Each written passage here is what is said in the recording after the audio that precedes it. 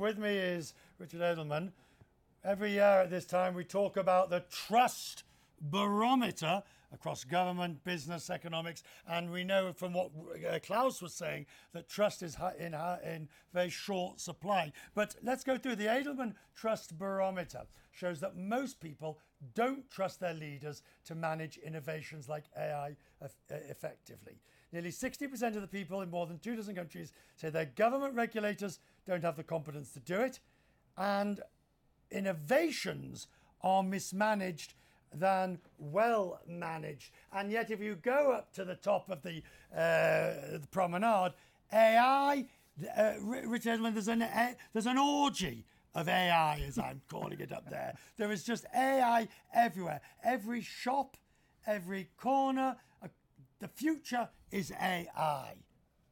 Innovation is the great promise for business.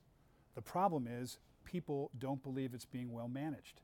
By 2 to 1 across all the countries we study, across age groups, across gender, across income groups, it's a universal concern, which is we don't think that regulators are keeping up. We don't think that people are taking sufficient concern about employment impacts. So they want to be sure that this is going to be in their favor before but they're right.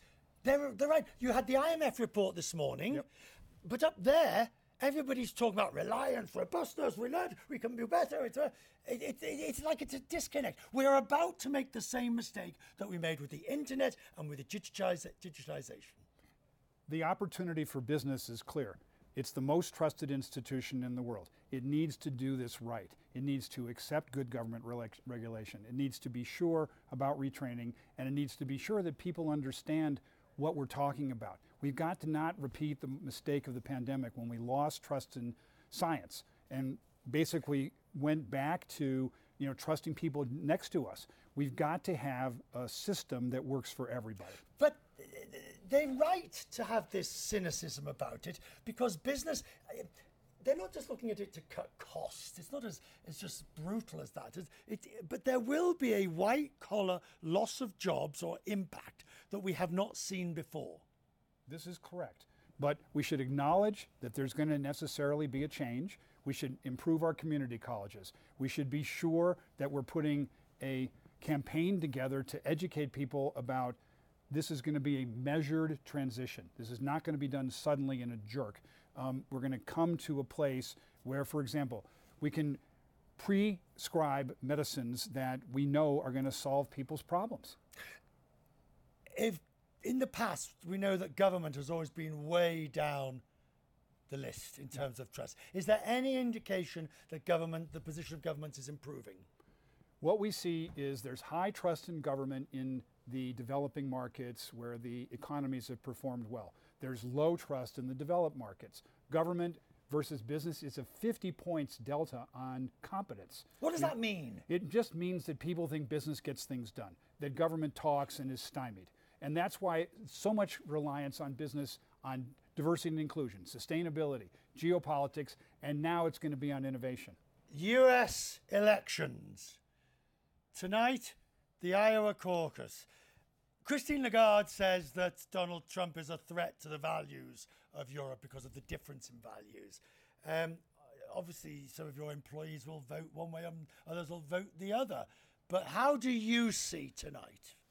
Innovation is on the ballot, Richard. It's an interesting. What do you mean? It means that we have 50 elections around the world. The U.S. is one example where people are trying to make an assessment of how much government I want, what kind of regulation I want, what kind of future I want. Do I want a more national focus or do I want a global focus? But if Donald Trump becomes the nominee and then subsequently succeeds, there is a very polarizing effect. How does the global economy, if you like, manage that? Or am I just being too far into the future? Look, brand America has been hurt over the last 10 years. You look at Southeast Asia, for example, China's trust is higher than the United States. That is a major shift in the period of time. But the U.S. has a lot of strengths. The U.S. is ahead in technology in terms of oil and gas. We have a fantastic energy portfolio, so we have a real opportunity. Choose your colour, sir. Oh, I pick Edelman blue. Edelman blue. I've had that as being every corporate blue. Edelman blue. It matches your shirt. Absolutely. All right, join me over here. Are we ready for AI?